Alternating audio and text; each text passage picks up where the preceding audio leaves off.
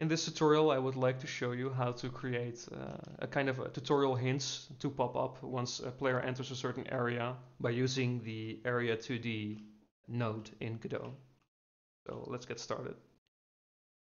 So I've created a new Godot project and I've imported the assets, which I will link in the video description. And since we're going to work with pixel art, we have to make a couple of changes to this project. So I go to project settings, look for the rendering and then the textures, and we have to change the default texture filter to nearest so we get clean looking pixel art.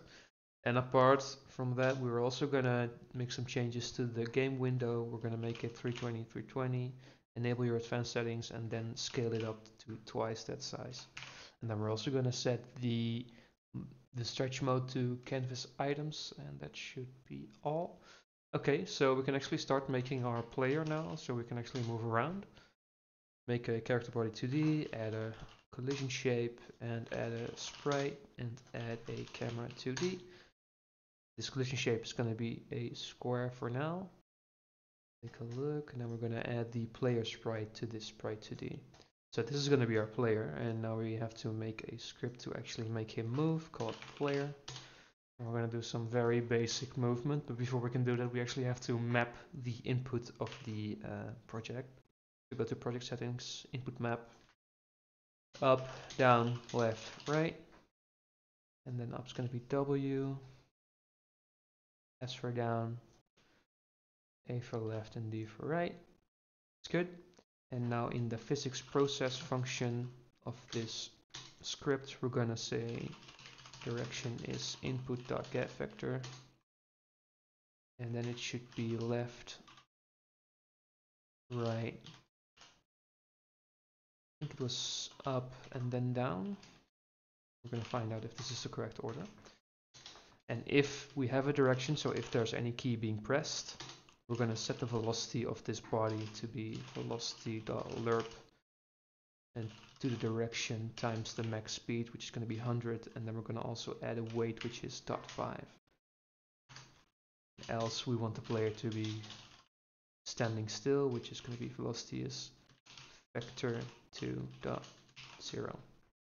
And to make him actually move, we also need to call the move and slide method at the end. So now we should be able to move our player, and in order to get some sense of direction, we're gonna add a sprite for now, because we can't see if we're moving if we have no background or anything else in the scene. And let's just add another guy into our scene to show us that we're moving. And we're moving, so that's good. So we have player movement. What we're gonna do now is we're gonna create a Area2D to be our tutorial area. So we want to show a certain sprite when the player enters this area. We're going to convert this into a scene. We're going to call this, oh wait, if I change the name here, let's call this hint area. And if I convert this into its own scene, and we save this, this is going to be the only thing in the scene. And a area requires a collision shape in order to determine when something has entered its area or not. And we're not going to define that in this scene, we're actually going to define that from outside. All this area needs to do right now is we're going to make it detect other areas. And we're going to create a script in this scene of the hint area. Remove all this. And this script needs to show a certain sprite when something has entered its area. And we want the sprite to also be configurable from the outside. So we're going to export a variable named sprite. It's going to be a node2D. And then we're going to connect two signals of this area into this script. We want to know when something has entered, and we want to know when something has exited.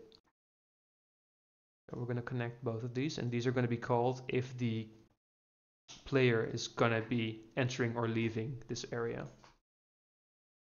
And what we want to do if the player enters, we want to say sprite.show. And if the player leaves the area, we want to say sprite.hide. Okay. So now if we go back to the main scene, we have this hint area, which we're going to move over here, and we're going to make this guy a child of this hint area. So when you get close to this guy, we should see a hint. Let's reset his transform so he's at the center of the hint area. That's good. And our hint area, as I said before, it requires a collision shape.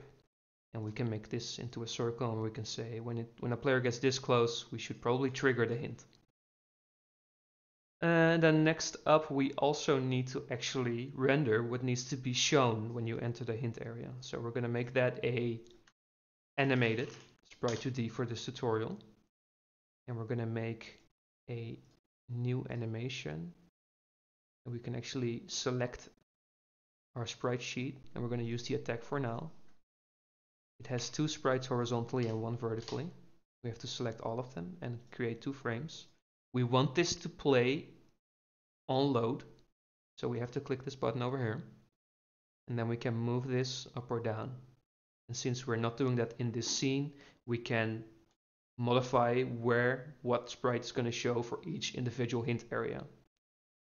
And this script still requires something to know what it needs to show or hide, so we're going to drag our animated sprite into this variable of our hint area instance. And then if we run this now, this would immediately be visible. So in this script, we can say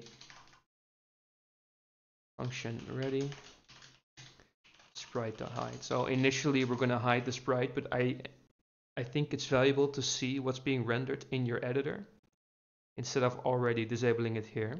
So we can actually see where it is and what's going where.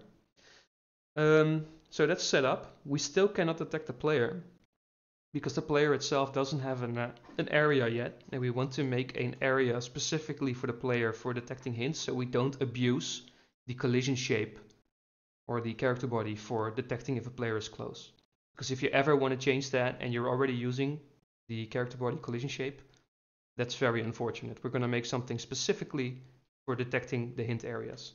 So in your player, we're going to make a Area2D, and this Area2D will be used for detecting these areas.